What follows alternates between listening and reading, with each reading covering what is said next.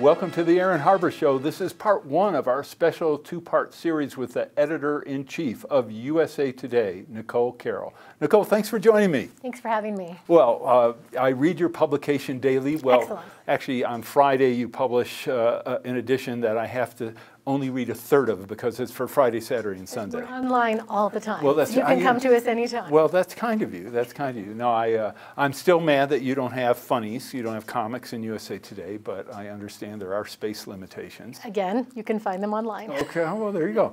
One of the things that has fascinated me in recent years is, of course, I've always been attracted to USA Today because, for a couple reasons. One is that it gives me, as a reader anywhere in the country, a national picture of the news and what's going on. And that's very helpful. Secondly, historically, the articles have been very short, and I have a very short attention span. So that's been very helpful. But one of the things I've noticed that you're doing is you're having you're utilizing some of your partnerships, and I'd like you to actually talk about that first maybe, to do some very in-depth publication of stories. And tell me a little bit more about that, because that's the opposite of everything can't carry over to another page philosophy that the newspaper started with. Right. Well, our goals at USA Today are to educate, inform, and empower our public. And sometimes you can do that in 8 inches and sometimes you can't. Sometimes you need to go a little bit deeper. But even on those long stories, we really try very hard to be clear and understandable. And we're experts, but we're not elitist. And I think that's a distinction that sets us apart from others. Our goal is, again, to educate and empower people and to do that in a very clear and understandable way. Well, in some of the pieces, I know you have, of course, a number of, I assume is it Gannett Partners? Sure. That have done very extensive research. So I've just been impressed with that. Yeah, and I can tell you a little bit about that. So I've been editor for a little over a year there. When I came in, I had 3 goals, and one was to increase our investigative reporting, to better utilize our network, which is what you're talking about, and to do this in innovative ways to make sure we're reaching new audiences. So at the USA Today Network, we have USA Today plus 109 local properties all around the country and in Guam. I've been to Guam. You have been to Guam. So we do want to use all those journalists to tell the national stories that you talked about, that you appreciate so much. So what's great about that, when we work not only as one network, but one newsroom, is that generally wherever news is happening in the country, we can get there quickly, or we can be on the scene. So everything from right this very second, we have 20 different journalists on the border looking at some of the issues with the detention centers and the migration coming through. When we had the terrible mosque shooting near San Diego, we had a reporter based there who could get there.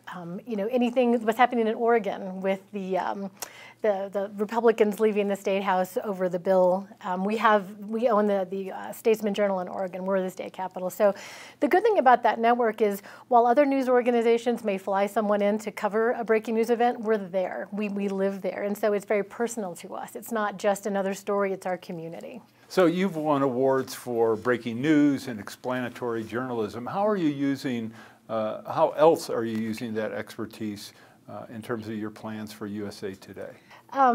Yes, you're referencing at the Republic. We were a Pulitzer finalist for a breaking news. I was the previous editor of the Arizona Republic, and we were really fortunate last year to win the Pulitzer in explanatory journalism for The Wall. And we're really proud of that because it shows the quality that we can provide to our audiences. And what we learned, especially with The Wall, we had journalists in California, Arizona, New Mexico, and Texas spend 6 months covering The Wall on both sides, the Mexican side and the American side. And by doing that, again, we could bring an authenticity to that reporting that news organizations that sort of just discovered the issue couldn't bring, because these are our communities and these are our neighbors. So when you talk about what else can we do, we're doing that with healthcare. We're looking at issues across all 50 states. We're doing that with environmental issues. We're looking at climate change. Imagine if we could look at climate change from 109 different perspectives and how it's impacting our communities. So having that on the ground authenticity truly sets us apart. All right, I'm going to jump into climate change just for a moment. I have one of our top staff members is very critical of the U.S. press because his perspective is that we don't cover climate change well. We often ignore some of the top climate scientists. You don't see names of people like Michael Oppenheimer from Princeton or James Hansen when he was at NASA and people like that. You don't see them being interviewed very often in the press, and that these threats, because they're existential, really aren't getting the coverage that they deserve. Do you think that's a fair criticism or not? You know, I can't speak for all press. I can tell you it's a priority for us. We just created a standalone beat. We have a person whose whole job it is to cover solutions to climate change. Not just climate change, but solutions to climate change. In addition, across our 109 properties, all of our environmental reporters come together to discuss how we're going to cover this. We've had local stories. Our Louisiana properties have covered, you know, the changing coastline there. You know, our California properties, the wildfires, we've made direct connections to the climate change issues involved there. So I can't speak for all press. I can say that we're doing our best, and I think you're going to see more of it. I look at this election. It's finally getting the attention of both the politicians and the electorate. When you look at surveys, it's one of the top 3 issues that voters say they want to address. So hopefully you'll see a lot more coverage. All right, well, I'm interested in seeing that. I'm curious about that. And I wonder if a lot of people in the press aren't really confident that Americans are as interested as they should be, or if the press's role is to maybe get them interested, not as a proactively saying we want you to be interested, but proactively talking about things like methane emissions, or that methane is, you know, 84 times worse as a greenhouse gas than CO2, at least in terms of its initial effect, or that we have you know, so much methane emissions being released in the natural gas industry that some people say that it's greatly affecting, if not wiping out, the benefits of natural gas, which obviously has less emissions than coal and things like that. That you don't see that kind of reporting. So right. Well, I mean, I think you're right in that we don't join movements, we don't take sides, but we do present the truth. And I think with this issue in particular, it is our job to present the truth, to show the changing coastline, to show the impact on wildfires. We're doing a big project right now out in Milwaukee about the demise of dairy farmers, which is linked to climate change. So that absolutely is our job, is to bring the facts to people and let them have those facts to make up their mind. But then how about tying that all together? I mean, it's one thing to talk about climate change in relation to wildfires, flooding in Florida, or whatever, natural methane release. Right. But where is the effort made, or is there going to be an effort made to tie that all together? Because if you have fires in California and you live in Ohio, you know, I don't know if you know, or if there's flooding in Florida and you live in Texas, right. Big deal. I think you're going to be pleased at what you see come out of us. We're working on a project right now that will tie all that together, because we have been doing those reporting in pockets, which is very important. But I agree with you. For a national audience, we need to tie it all together. And then we need to let our editorial pages do their thing and advocate. They're separate from the newsroom, but they can certainly advocate for whatever kind of solutions they see. For information on how to help promote civil and mutually respectful discourse and support expansion of the distribution of our programs, please email info@harbertv.com. The Rex Howell Broadcaster of the Year Award recognizes an individual who, through leadership, skill, and dedication, is advancing the broadcast industry in our state and our nation. Tonight, we honor Aaron Harber. Aaron has worked extensively in the media as a host, producer, political and economic commentator, and columnist. Today, the Aaron Harber Show is the focus of his media involvement. Aaron, it is a privilege to present you with the Rex Howell Broadcaster of the Year Award. Congratulations.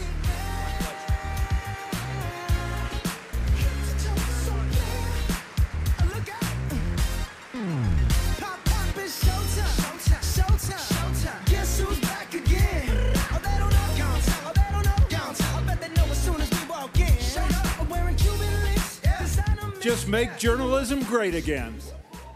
The Aaron Harber Show may be viewed 24/7 at no charge from any location in the world at harbertv.com. So in terms of looking ahead to the future and the future of newspapers and journalism, and again, because you have such a national view and are really one of the few, I mean, obviously, the New York Times sees itself in a national manner. so does the Washington Post. But you're really the nation's national newspaper, and there's really nothing like USA Today. Given what's happening to newspapers across the country and the just severe difficulties they're having financially, how does USA Today survive?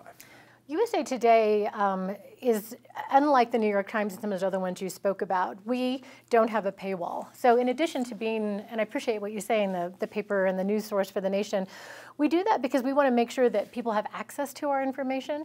So for us, it's more of a volume game. So it's really important to us that we have a wide audience, because that's how we get our money, is from advertising, whereas some of these other national players are doing more subscriptions.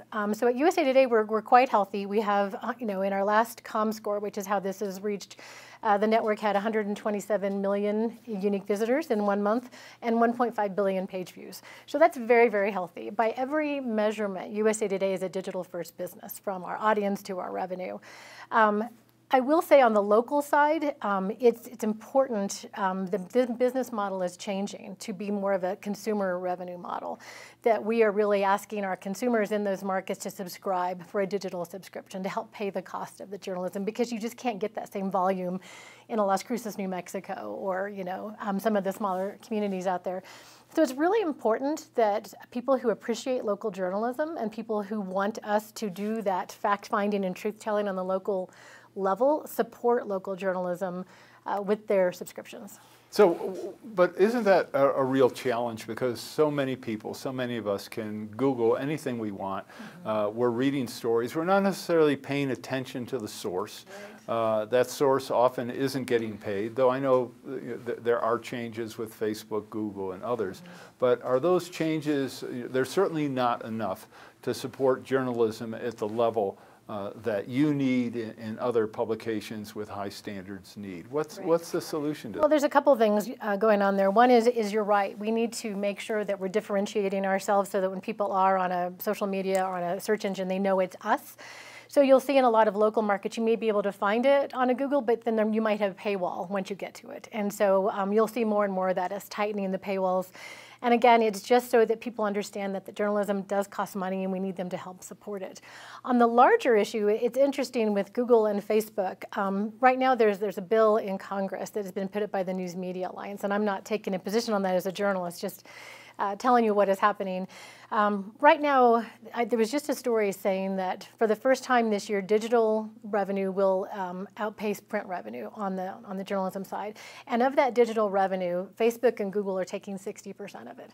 That doesn't leave a lot for the local publishers who depend on that to support that journalism. And who are giving Google all the news. Yes, exactly.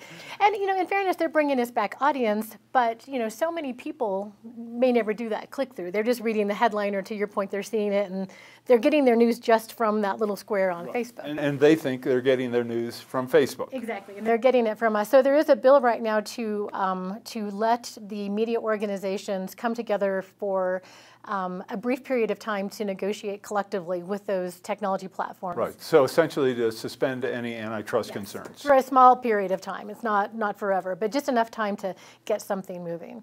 So that's interesting to see how that will turn out and to see what support that does or doesn't get. No, that would be great. In terms, though, when you look at what's happening, including to your partners across the country, I mean, you're seeing newsrooms getting slashed. Certainly the experience that I got to see firsthand in Denver, you had two robust papers, the Rocky Mountain News, the Denver Post. The competition was wonderful for any citizen across the state in terms of the extraordinary coverage, the quality of reporting, and also the price of subscriptions. I mean, many of them were getting, or both papers were getting just an extraordinary amount of advertising revenue because the volume of subscriptions were so high. Of course, when subscription, one year their annual subscription was $3, so they weren't making money on subscriptions. Rocky Mountain News folded. Well, first there was a joint operating agreement, then it went away, and now the Denver Post is just a shell of its former self, where they had a newsroom of 300, 350 people. You're looking at 75 essentially today. What can we do about that at the local level, especially since you're talking about your 109 partners, all of them are facing those kinds of pressures? Absolutely. You know, the most important thing is to support local journalism, to buy that subscription, to buy a gift subscription. You know, every holiday I'm getting subscriptions for all my friends and family, like, you're all getting this. So whatever you can do to support local journalism will support those newsrooms. I mean, certainly some of it has to do with the Denver situation with their ownership, which has been very public, and the problems that newsroom has brought up. I'm really lucky that the USA Today network is owned by Gannett, that really values quality journalism. And so while we've had to make tough choices, you know, we've really, really tried to keep that quality journalism as something forefront. I can tell you something else that the local communities can do is we're getting a lot of support recently from foundations, and a lot of them are locally based. So, for example, the Pulliam Foundation, which has headquarters both in Phoenix and Indianapolis, gave us a grant to do environmental reporting because that's important to them. There's no strings attached. They have nothing to say about the stories or how we do it. They just want environmental coverage because they know that's important to the community to be educated about that. At USA Today, we have a grant from the Gates Foundation to cover education. Again, no strings, you know, no discussion about what we're covering. They just want more national coverage of education. So, for those people out there who may be part of a foundation or, you know someone as part of that, that's a really good option too, is help support it through grants for reporting. Well, we have our own effort here at the Aaron Harber Show to support journalists. It's called the Publishers Advantage Program, the Publishers Advantage Initiative. And what we do is we donate our programs and footage to any newspaper that wants to, you know, take advantage of the fact we may have an interview with Ruth Bader Ginsburg, or we have an extensive set of interviews, for example, that no one else has with Robert Mueller. And so we tell certain publications, if you're doing a story on Robert Mueller and you want to give your audience a chance to actually see him talk and speak, because he doesn't talk and speak much at all. Here's your opportunity. We don't charge for any of that. Yeah. So it's just Thank you for doing that. Well, you're welcome. It's just our little way of trying to support newspapers. Because one of the things we see in television is that if you look at how television news is done, the news editor or the assignment editor right at the beginning of the day in the morning, the first thing he or she does to consider what are we going to cover today is open the local newspaper, and they get, those assignment editors can get 50 to 90% of their story ideas, you know, just from a local newspaper. It just really comes down to a community valuing local journalism, and frankly, local journalism doing those stories that are important to that community. It's a partnership. So one of our guests who we've had was Craig Newmark. I don't know if you know Craig, who created Craigslist.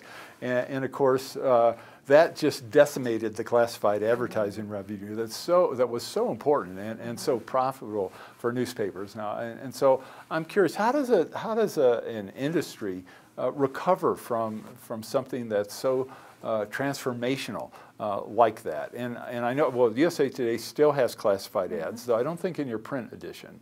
Well, maybe I see on occasion a few, but obviously local newspapers, regional newspapers that used to have pages and pages of classified ads, pretty much all that is gone, or 90% of, I would guess 90% of the classified ad revenue is gone, and I'm just making up that number, but that would be my guess. How do you replace something that important? You know, it's really... And are you mad at Craig? No. I mean, Craig innovated in that space, and Craig's actually been pretty good to journalism in return. He gives quite a bit to journalism and trying to support local news. You know, he innovated, and that's what we need to do too. And so, yes, that source of revenue went away, but we've adopted and we've invented new ways of revenue. We're getting much more into the event business, where we hadn't before. We do local high school sports awards in our markets. We do wine and food festivals across our markets. We do storytellers. I don't know if you've heard of the Storytellers Project, that we do live in-person storytelling across our markets. So yes, we lost that, but we're constantly looking for new ways to build in revenue that is, complementary to our mission, which is informing, educating, and empowering our communities. For information on how to help promote civil and mutually respectful discourse and support expansion of the distribution of our programs, please email info@harbertv.com. I'm Aaron Harber, host of the Aaron Harber Show. I very much would like to hear from you about the program, so please send me an email with your thoughts. You can suggest what topics I should cover, what guests I should invite to be on the show, or even what specific questions you would like me to ask. This is your program, so send your suggestions to Aaron at harbertv.com. I promise to personally read every one, so email me today. And most of all, thanks for watching. Safely stop fires around your home. Introducing the Fire Ice XT 20-ounce aerosol canister. Fire Ice XT is an eco-friendly water-based fire suppressant gel. Unlike a traditional fire extinguisher, Fire Ice XT is a highly effective, non-toxic firefighting agent that is easy and safe to use around your home, family, and pets. Available at Amazon.com or call 800-924-4874. Join me and watch the Aaron Harber Show. Watch the Aaron Harber Show. Watch the Aaron Harber Show. Watch the Aaron Harber Show. Watch the Aaron Harber Show. I'm Reverend Jesse Jackson. Watch the Aaron Harber Show and keep hope alive. The Aaron Harber Show may be viewed 24/7 at no charge from any location in the world at harbertv.com. Well, let's talk about the future of journalism. Okay. Right now you have a president in the White House who has named some members of the press and some organizations as enemies of the people. What is your take on that? And I mean, certainly anybody who's been around for a while, anyone who knows presidents, knows that most, if not all, presidents are never happy with the press they get. Often are, really don't like members of the press. But they understand that members of the press have a role to play in our democracy. I don't think I've ever seen, and if you have, correct me, but I have never seen a president accuse members of the press or press organizations of being enemies of our country, enemies of our people. What's your take on that? No, clearly, we haven't seen a president do that before. You know, obviously we strongly disagree with him, and I think the American public generally disagrees with that. We've gotten a lot of support from people who understand the importance of journalism and understand the importance of us being able to spread the truth. It certainly makes us a little more difficult to do our jobs, but we're not daunted by it. We're going to do our jobs. We're going to tell the truth. We're going to find the facts, and we are clearly not the enemy of the people. But at the same time, I believe because of these attacks, Americans' confidence in journalists and in many press publications and television networks, et cetera, has gone down in a very statistically significant manner. So how do we address that, number one?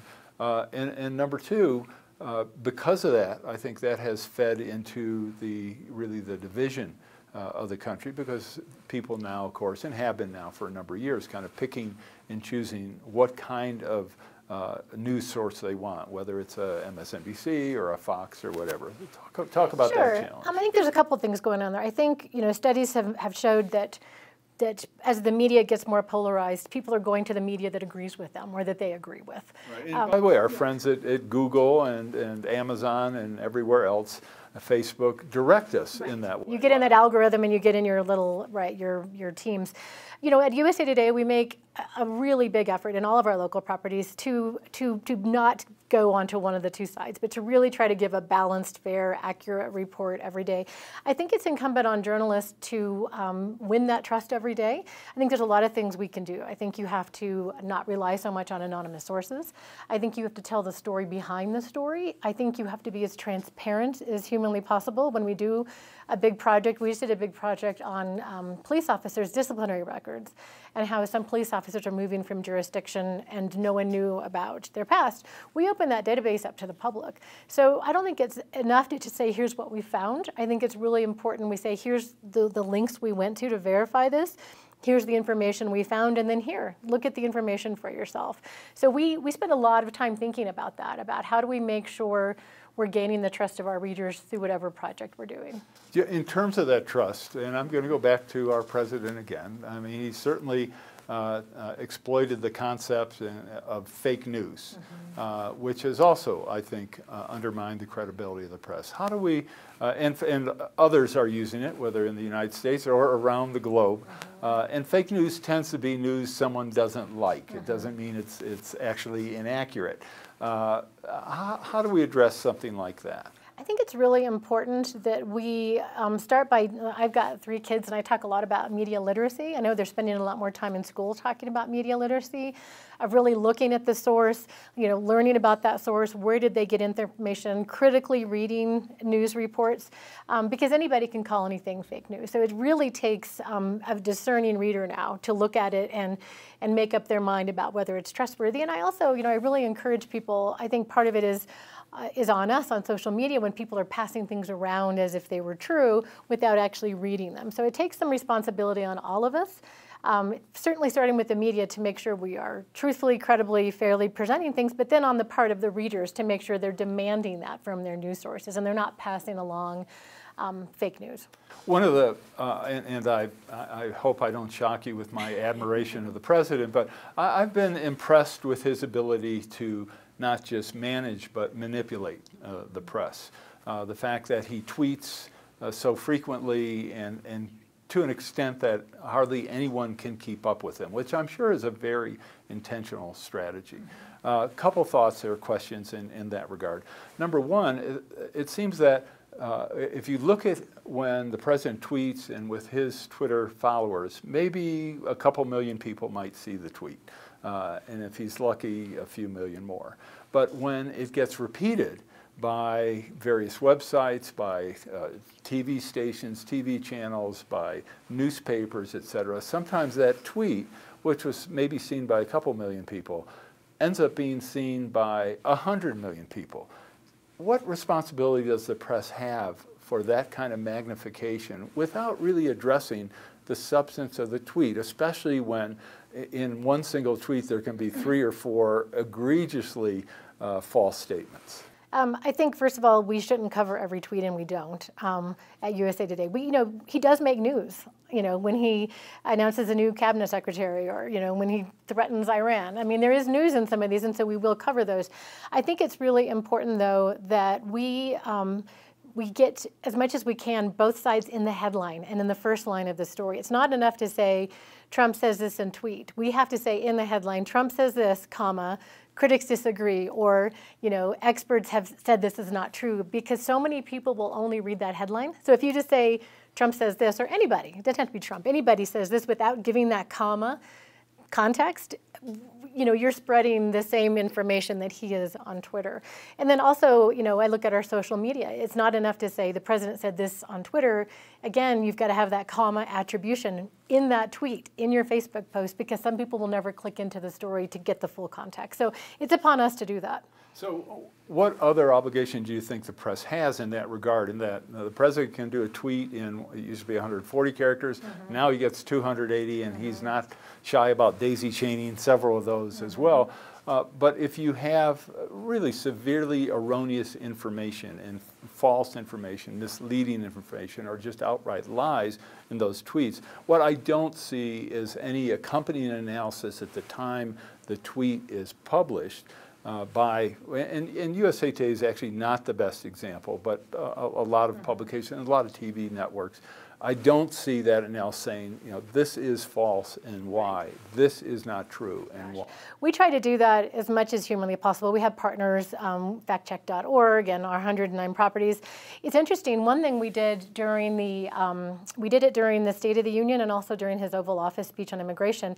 We found a way to do real-time fact-checking because we have these 109 properties. We have experts. When he did his State of the Union, we had our folks in New York were ready on economic. We had our border state reporters ready on immigration. We had our healthcare reporters. So as soon as he would say something, we had a list of fact checks ready to go because he says similar things. So we had an idea of what he was saying. So as he would say it, we would immediately tweet, this is true or this is false, and here's the story.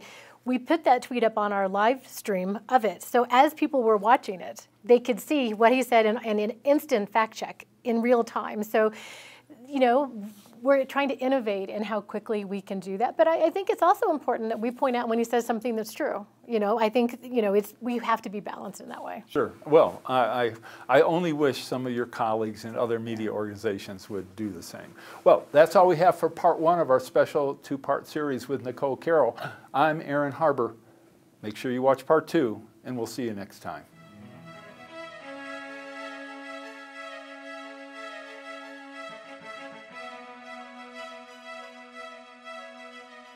Please contact us. We want to hear from you.